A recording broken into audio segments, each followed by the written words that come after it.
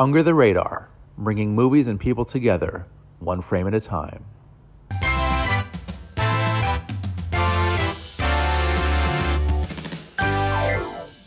Hey guys, I'm Randy Younger, and this is a very special edition of Under the Radar, where we talk all things film and sometimes TV.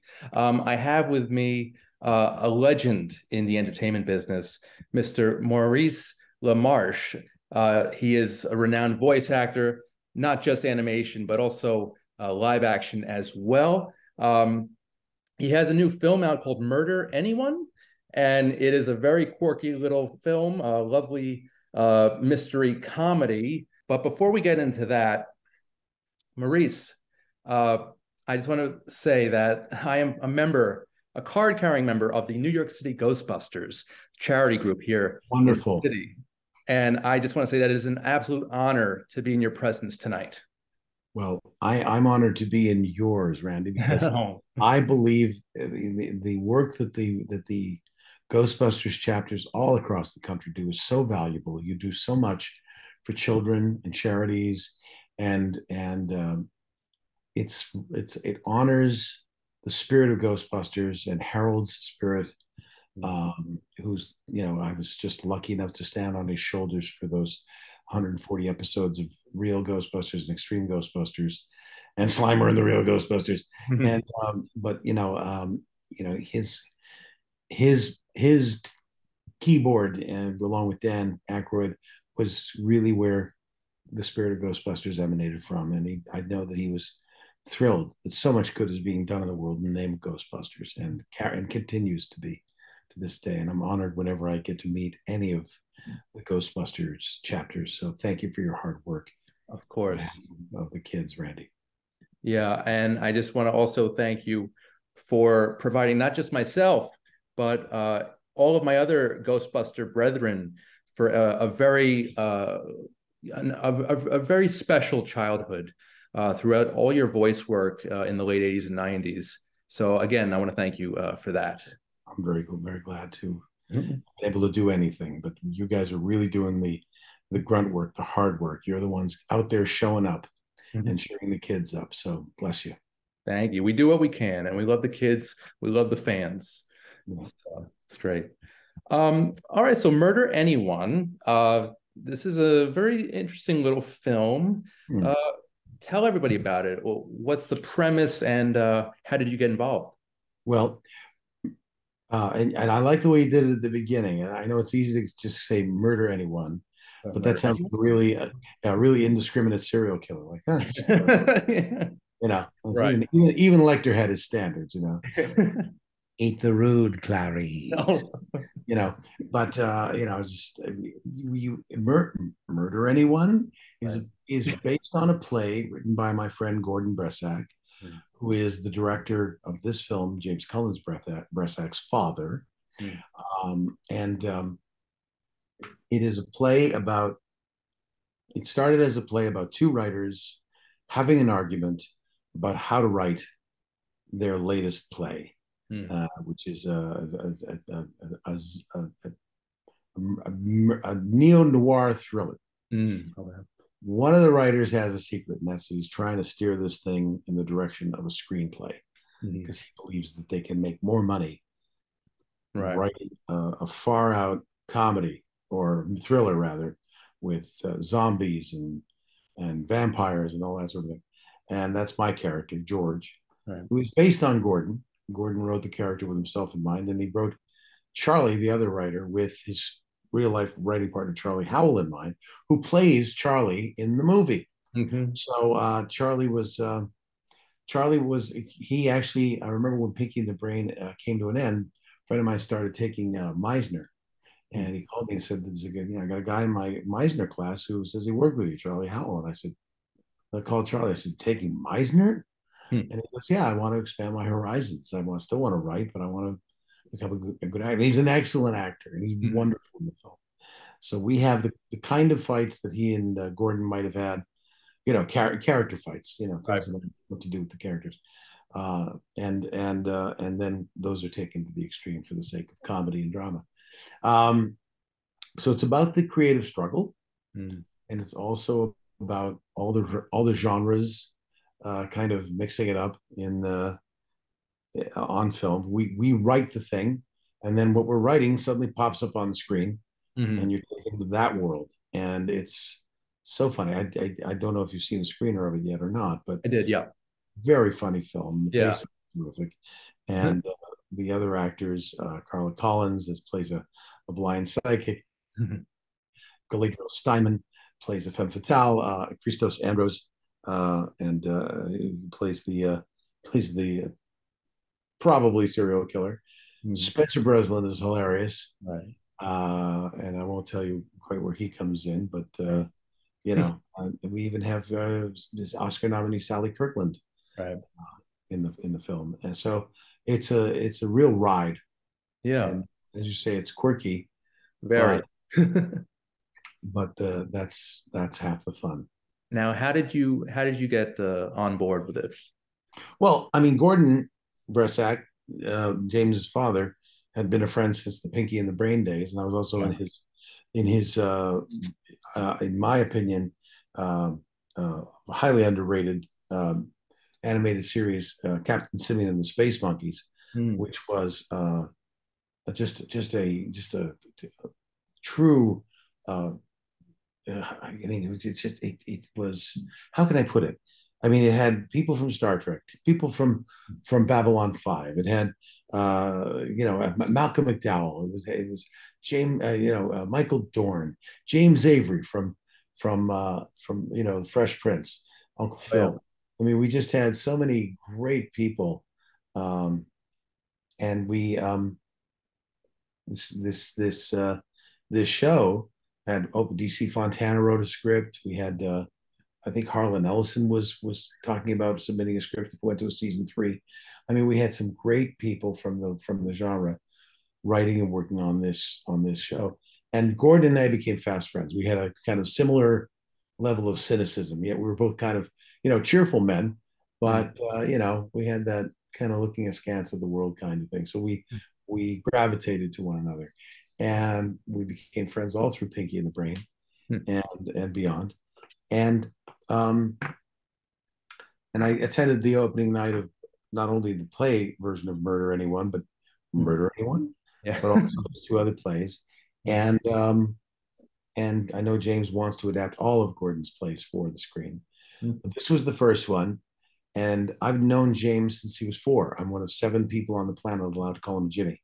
Mm. But you know, on set, I made sure to call him James. Mm. And he runs the most fun set I've ever been on, Okay. which is a testament to him because we were, he financed this film himself. Mm. So I'm not wasting the studio's money if I don't know my lines or if I'm goofing off too much. I'm wasting James's money. Right. And so, we were deadly earnest in making this picture and yet had incredible fun. And we had a lot of, set inside jokes and things like that. Mm. But so he just handed the part to me, and his faith in me means so much to me because I'm primarily a voice actor. I mean, I've done some on camera, Right. but I'm primarily a voice actor, and that skill set is one that I don't know if it was rusty or not. I don't think it was, but certainly it's not one I keep as alive as possible. Mm. And yet, when we did this film, I said I owe James a lot because I've managed to pick up 3 individual and 1 cast award for best actor. Okay. So on the festival circuit. So this has Mm. been a very nice little ride for me. We shot it about a year ago, Mm. um, and I've lost 40 pounds since we shot it. So the opening act and the opening scene of the trailer is just focusing on my stomach and a paddle ball, 40 pounds. Is that a good thing or a bad thing? no, it's a good thing. Totally Okay. intense. Diet and exercise, Okay, good. All totally right. eating right and getting to the gym. You Okay. know? A little So concerned yes, for a second there. no. It's been a concerted effort. Okay. Um, and I've got more to go, by the way. I mean, I'm going to Great. have journey. Um, Um, do you so approach, I'm sorry. go Uh, ahead. no, do you approach live action roles the same way you do voice roles? Do you like look at it in the same lens?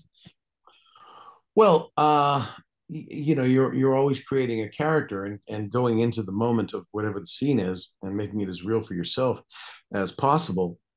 Um, Obviously, with film, and theater, you've got other actors to truly relate to and make eye contact with and work with. In animation, it's all, you know, you got to make it just come from here, just from the voice, and and work that mic. So I literally, I never look at my other actors because then my voice will go off mic like that. So I sort of paint the cartoon on the white part of the script and then read the black part, but I'm seeing the cartoon as I'm projecting it onto the pages. And that's sort of my little technique. Obviously, memorization is the biggest part of I love your Ghostbusters mug. Oh, of course. In honor of you. Egon Spengler loves your mug. But obviously memorization is a huge part of it. Of course, knowing your mark and where the key line is and all that sort of thing. But I don't. I need to study Michael Caine more. If you look at the outside eye, that's the eye to look at. Don't look at the inside eye, because then the audience doesn't know who you're relating to. So anyway, all that kind of stuff. We have a lot of onset jokes about my inexperience. Am I doing too much with my hands? Am I hand acting? Hi there. It's like right. So it's important to stay relaxed. Really, relaxation is key in any form of acting. The less self-conscious you are, the better you're going to be. Just being, because acting is listening and relating to your fellow actor, and you'll do the right thing. You'll do the natural thing. You'll be a version of you. So that's really the only differences. And what is it about animation specifically that has attracted you? I mean, you've been doing this for so long, and you've done so many different shows. What is it about the medium of animation that fascinates you so? The idea that I can become, any character. There are so many ways and places to take my voice and my body language. The physicalization that you do in an animated cartoon, as long as you don't make noise that will, disrupt the take by too much clothing noise, or you bump a stand, or technical things like that. You can play so many characters in voiceover. It's like belonging to the world's largest rep company. A show like Futurama, where I play at least a dozen recurring or central characters, and probably another 60 one-offs and two-offs. It becomes just tremendous fun. Yeah. And over the years, you've done so many roles, so many characters. Is there one that you just look back fondly that's like, would you say is your favorite? Like, is there a favorite character you've done? Well, my friend, as much as I'd like to say that they're all my children, Brain is definitely one that resonates with me, because in his quest to take over the world, the actor in me relates to the thwartedness of all the missed auditions and the chances to be in the hit sitcom Maurice Feld, or Everybody Loves Mo, or Mo Improvement. So Brains taking over the world is like me wanting to take over show business, and so we all feel thwarted, in our lives. So that, and plus his he's got this deep abiding affection for Pinky that he cannot show. Right. If he shows it, it's a sign of weakness. But everybody knows Pinky loves the Brain, but you have to really watch the show to catch how much Brain loves Pinky. Sort of like of mice and men relationship. Yes. or Ralph Cramden and Ed Norton. If right, that's good. And Ed Norton, was a Cockney. So it's really a show about a relationship, and it's the most fun relationship, mainly in large part because of the great writing from writers like Gordon and Charlie, and also Peter Hastings and Tom Ruger and Sherry Stoner, Deanna Oliver, but also it's a show about a friendship. It's a show about love. It's great. And yeah, it's definitely resonated, and it was a spin-off of Animaniacs. So obviously a testament to the characters and how memorable and lasting they were from that original show. Yeah, and we got to come back in the reboot. Yeah. we're in the Hulu reboot, which our third and final season comes up later in the month on Hulu. Nice. Um, you know, we're Pinky and the Brain, so it's Yakko Wacko Dot, Pinky and the Brain, and then new things. Now, when is the film coming out? The animated Pinky and the Brain film. There's been a bit of call for that today, I might say, of doing press, and not unbidden by me. It may be time for a Piggy in the Brain film. I hope it is. I just don't want them to cast. My running gag is they're gonna celebrity cast and dump us, and Peter Dinklage will play the brain, and Russell Brand will play Pinky, and Oh, you know that would be a slap in the face. it would break my heart. Yeah, because Yeah, I really feel a sense of ownership over the character. I've played right. him for 21 years, Hmm. and I wanted to always be me. And you even brought him back in some respect to Orson Welles in an episode of The Critic, or a few episodes of The Critic. Yes, well, it started. I mean, I did Orson Welles before. I brought Orson Welles to the brain when I saw, his that character's face. I thought they'd drawn an Orson Welles lab mouse for me to play, and it Huh. turned out that it was really that he was based on a writer named Tom Minton, and Tom is brilliant, and he's one of those kind of geniuses. But he talks the monotone like this. He speaks very very quickly, and he knows a lot about a lot of things. But that would not sustain a cartoon. So when I saw him, I didn't know Tom yet, and so I just saw the brain, and I saw Orson Welles, and I just infused it with that character. And I was the first and last actor to read for the part. Oh And wow, Andre Romano told me, shortly afterwards, it's like, as soon as you read, we knew we found the brain. It took him another day to find Rob Paulson. nice. Yeah. Do you see Rob a lot now, or do you Yes, keep? mostly on the con circuit, but Okay. when we're in town, we're both working and not always on the same projects. Hmm. So, we have a running text chain. We probably text with each other 3, 4 times a week, just funny little moments and things, observations. But when Awesome. we're on the road, we hang, we go for meals, and we're starting to tour a show called Animaniacs in concert. Oh, So okay. we're Randy Rogel, who wrote most of the specialty songs for Animaniacs, and Rob perform a large portion of the songs, but I come out and have a number as the brain, and then we have a wonderful closing sketch for Pinky and the Brain. Nice. So Okay. that's a lot of fun. That's Yes. exciting. Yeah. Really cool. So you just mentioned the con circuit. What is it like when you see your fans? Like, is it humbling? What are those interactions like? Very much so.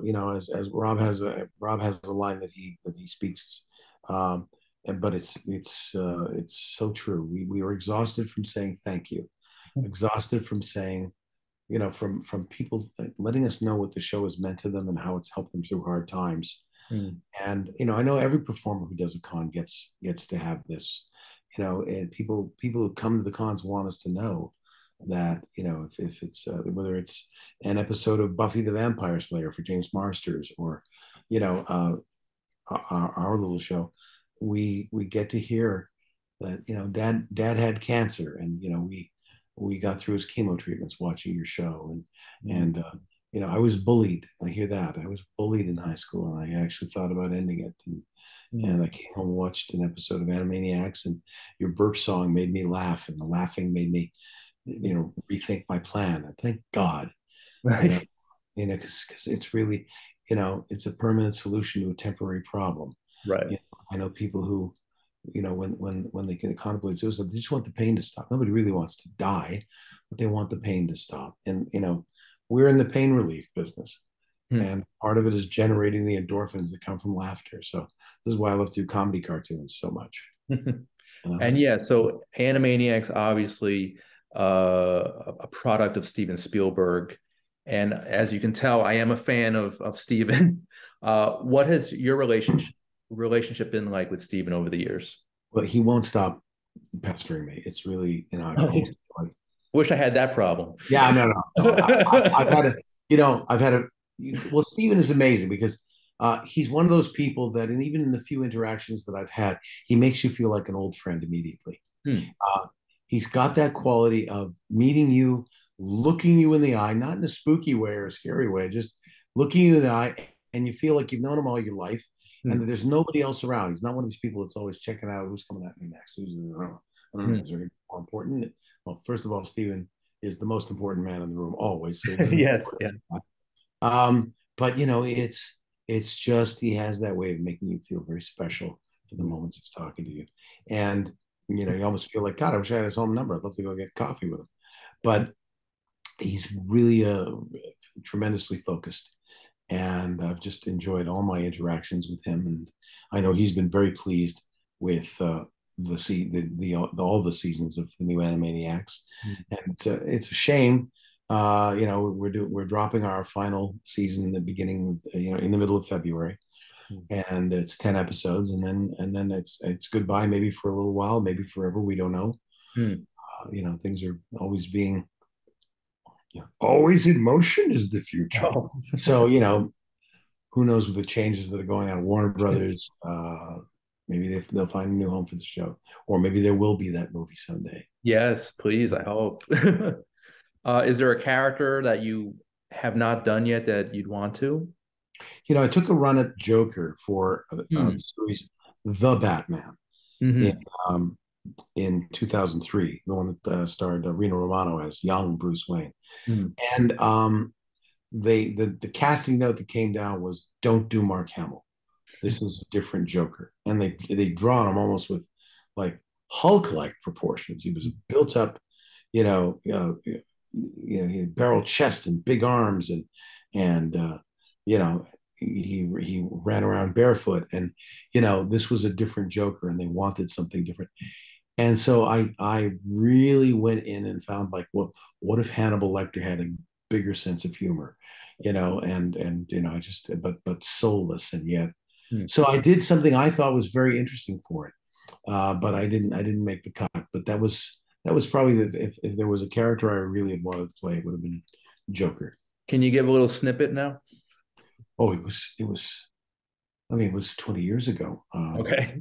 I think it. I think it actually came out sounding a little bit like what Heath Ledger would Huh. end up doing for the character. I remember Interesting. that. I remember it being very like this, sort of.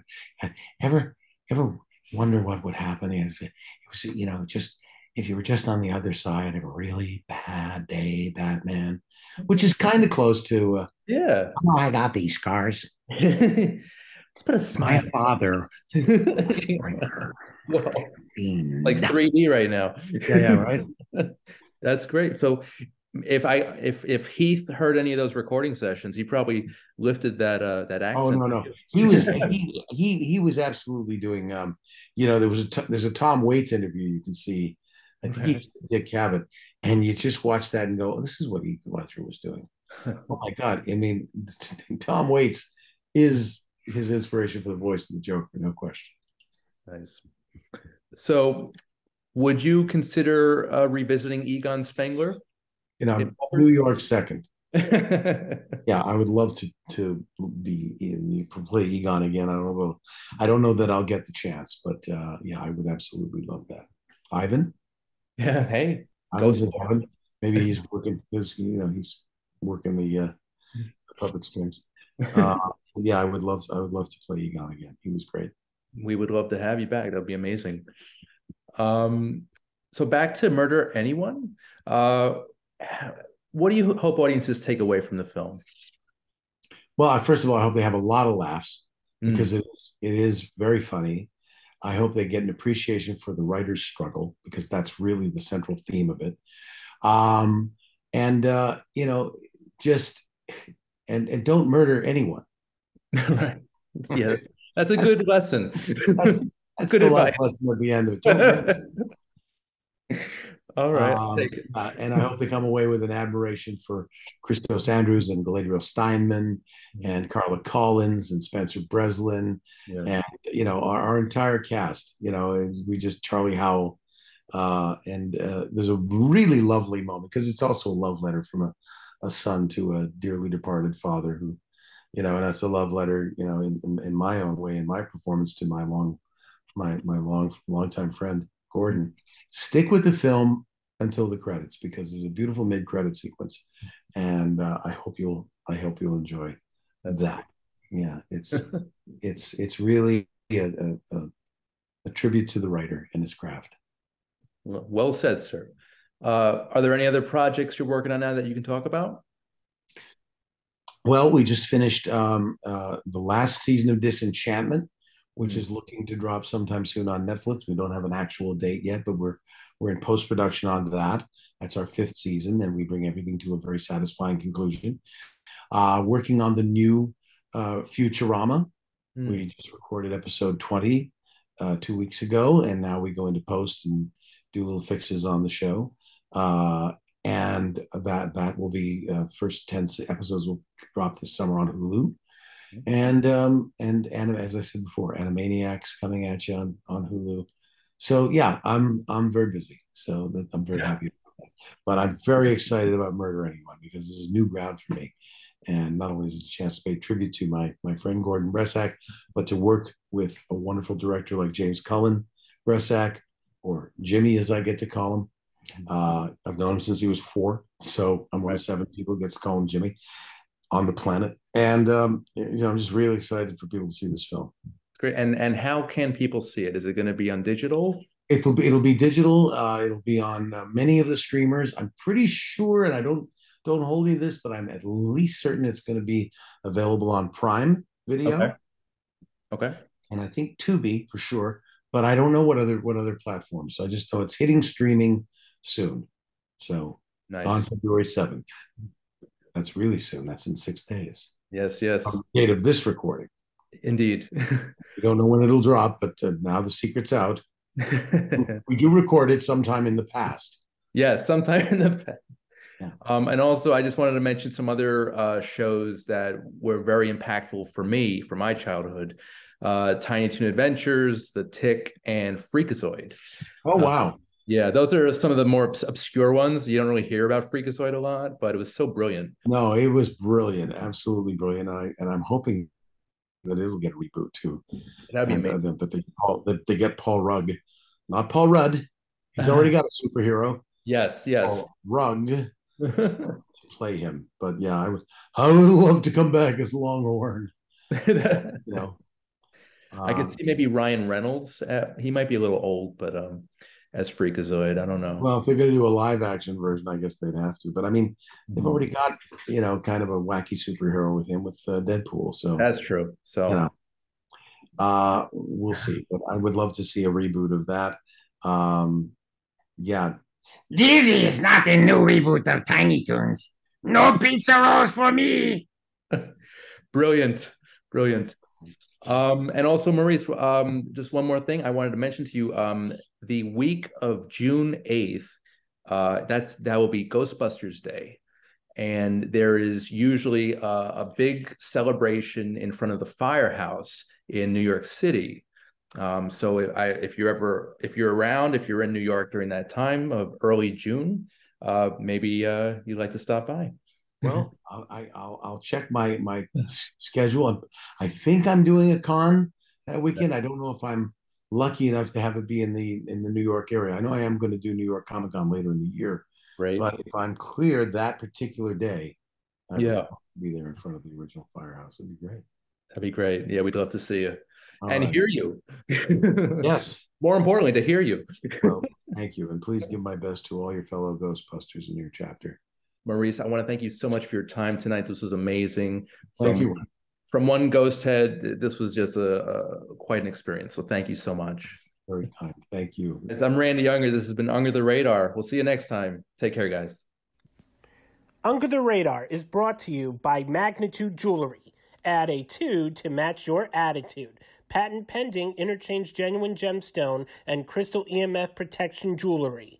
For more information, please visit magnitudejewelry.com/gemgirl or call 718-268-6634.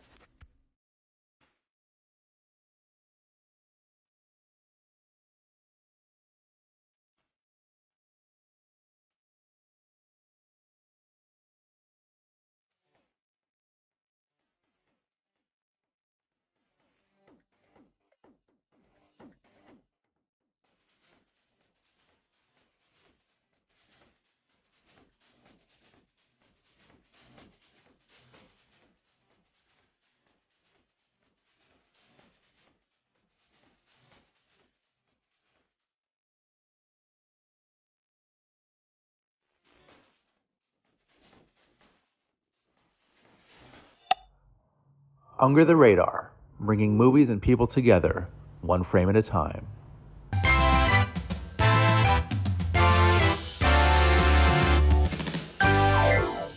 Hey guys, I'm Randy Younger, and this is a very special edition of Under the Radar, where we bring movies and people together one frame at a time. And I have a very special guest with me tonight, and a friend to the show, as well a personal friend to me, Mr. Jayson Simba. He is the executive director of the Festival of Cinema NYC, going into its 7th year. Jayson, welcome back to the show. It's been a while. Good to see you. Yes, good to see you. Thank you, and thanks for having me back. Anytime. You know that. You're always welcome to Under the Radar. You are a guest. All right. That's good to know. So 7 years, man. This is insane. Yeah, last year was my first time at this festival. It was literally in my backyard. I live in Forest Hills, Queens. This is the ultimate Queens Film Festival. I just want to congratulate you on all your years of service in regards to bringing great art to Queens. Tell me, what was it like the 7th year here? Well, it was insanely challenging.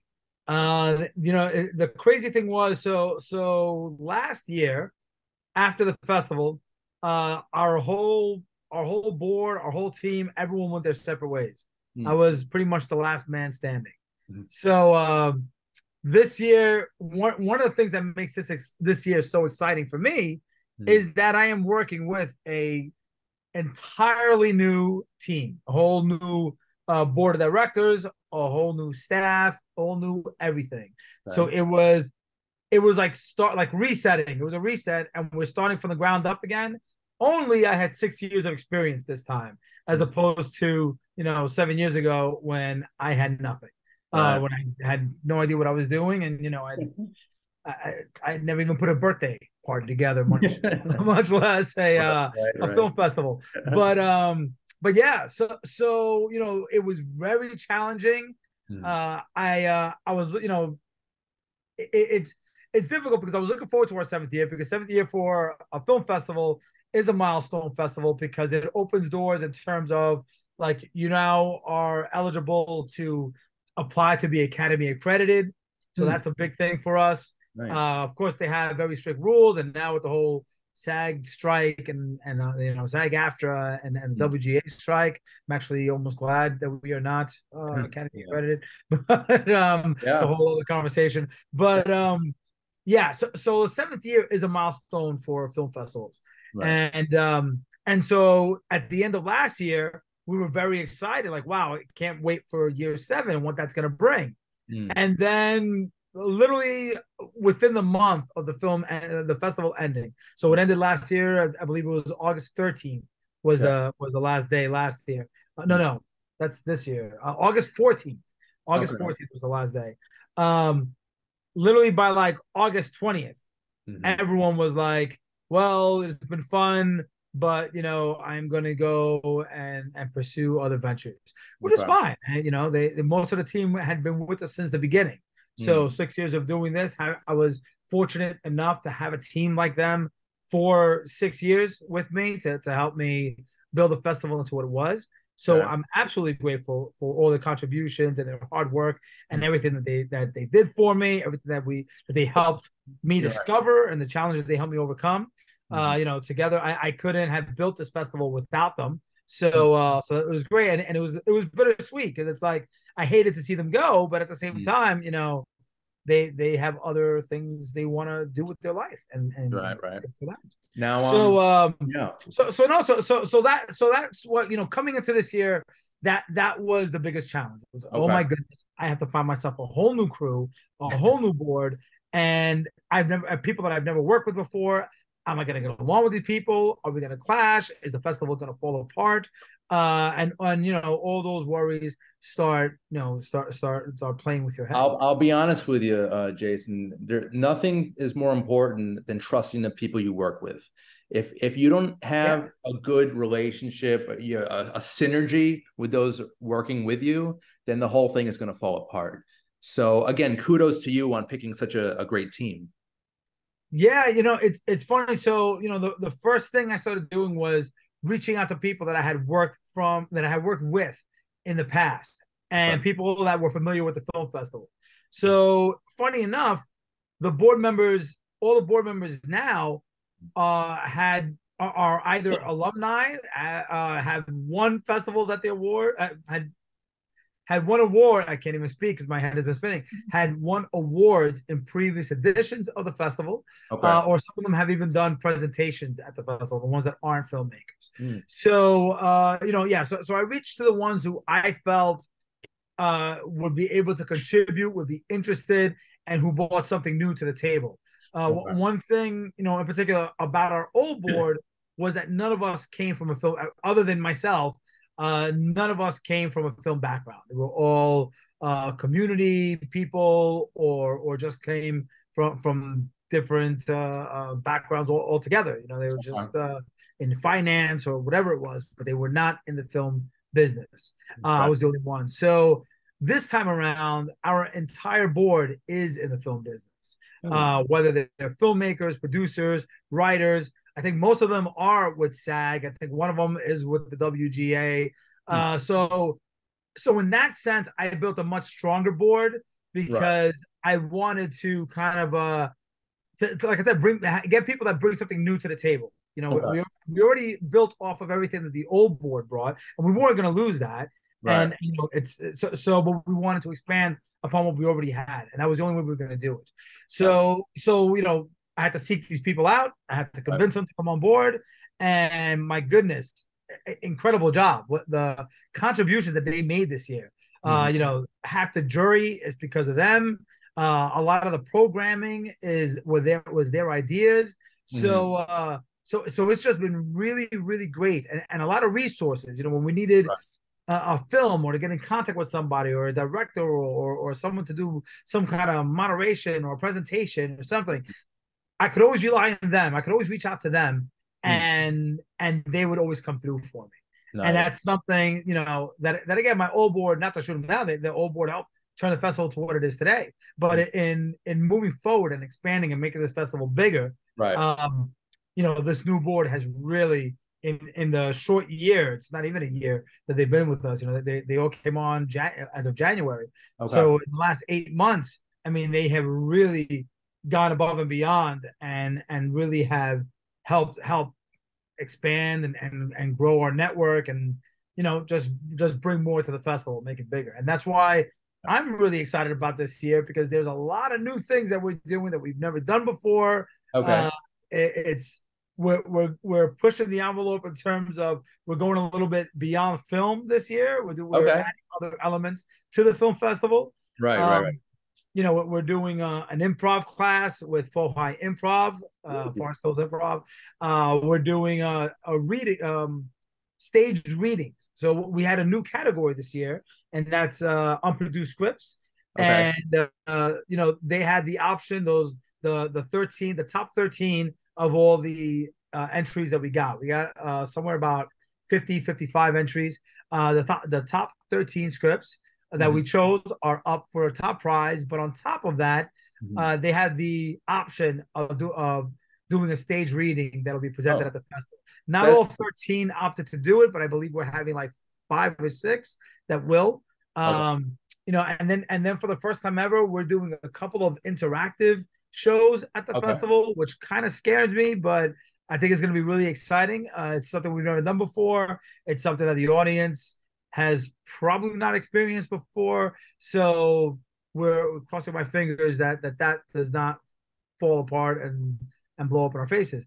Right. I really don't think a lot of fun stuff going on, Jayson. That's And plus, we have our first celebrity ever. We have, Dino Montiel, the writer-director of A Guide to Recognizing Your Saints, who is actually a Queens native. He's from Astoria, grew up, born and raised in Astoria. A Guide to Recognizing Your Saints is about his childhood in Astoria. It was shot here in Queens and New York. Great movie, by the way. I love that. Yeah, absolutely.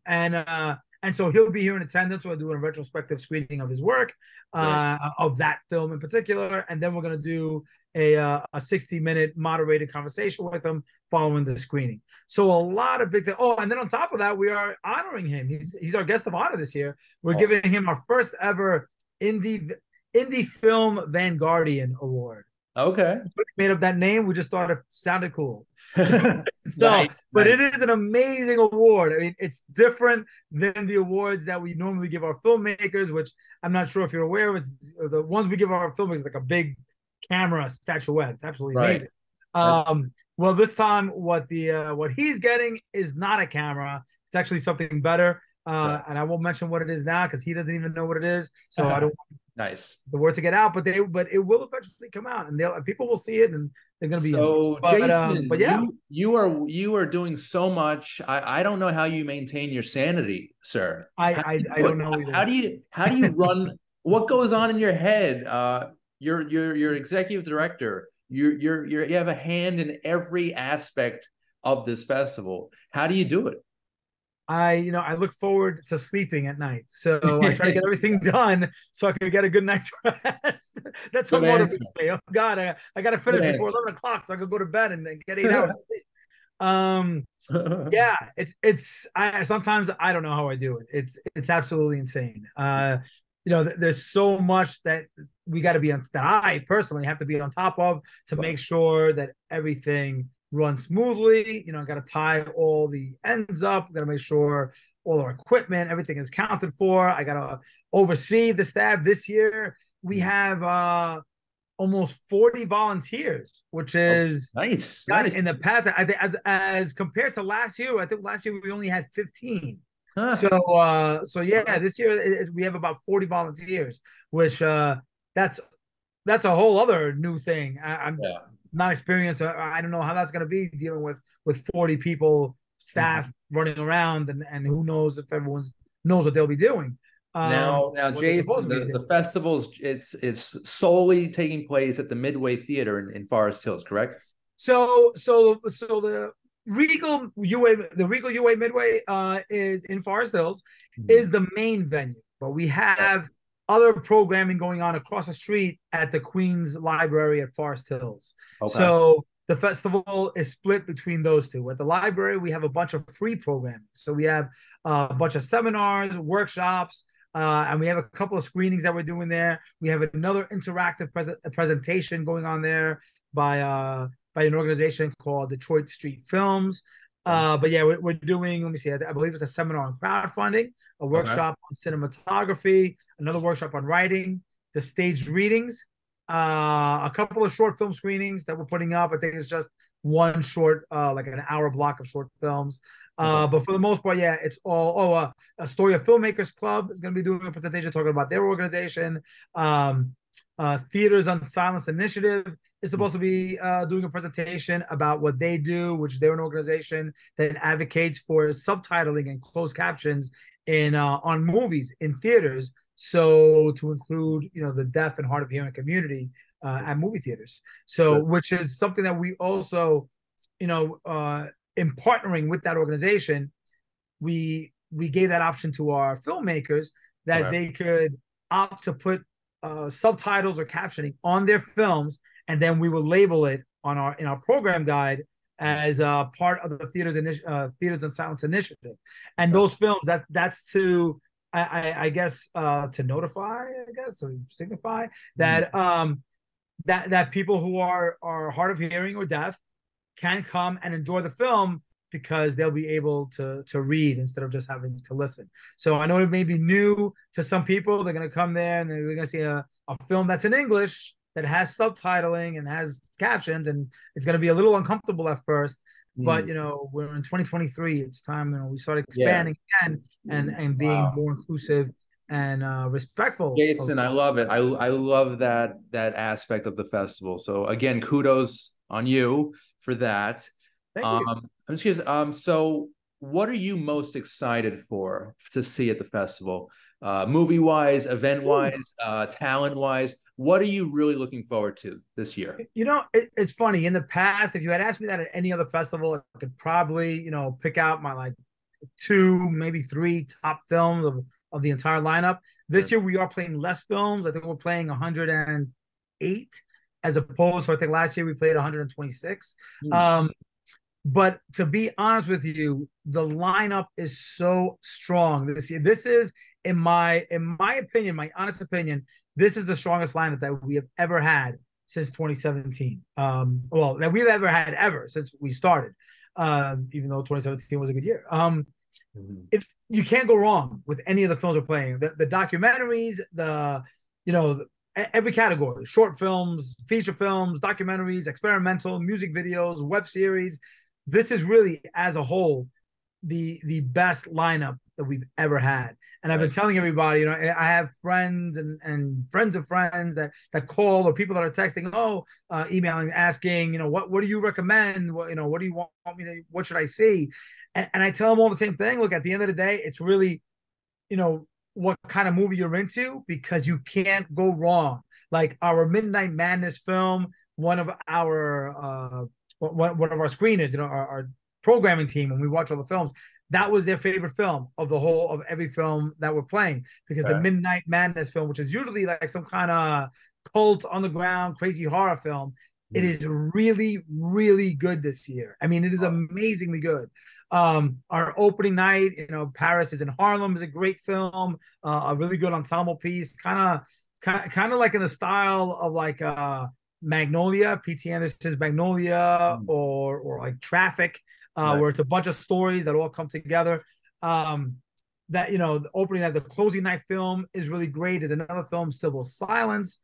And then we have an animated feature film playing on Saturday, Aurora Sunrise.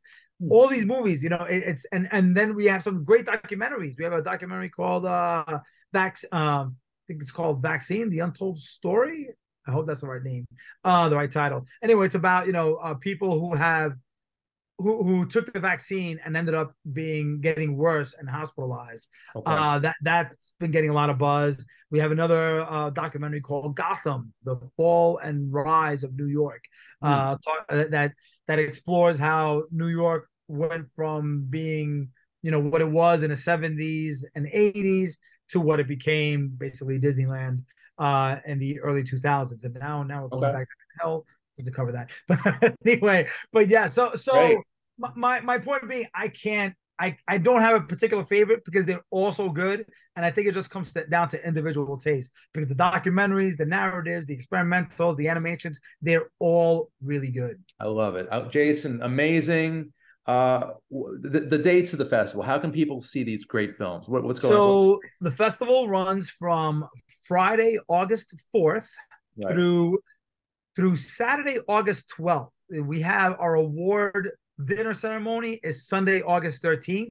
That marks the end of the festival. It's a big celebration, but there are no movies playing that day. So the last day that we actually play movies, our closing night film, is at the Regal UA Midway in Forest Hills on Saturday, August 12th. That one starts at 8. Opening night is this Friday, August 4th at 7 o'clock.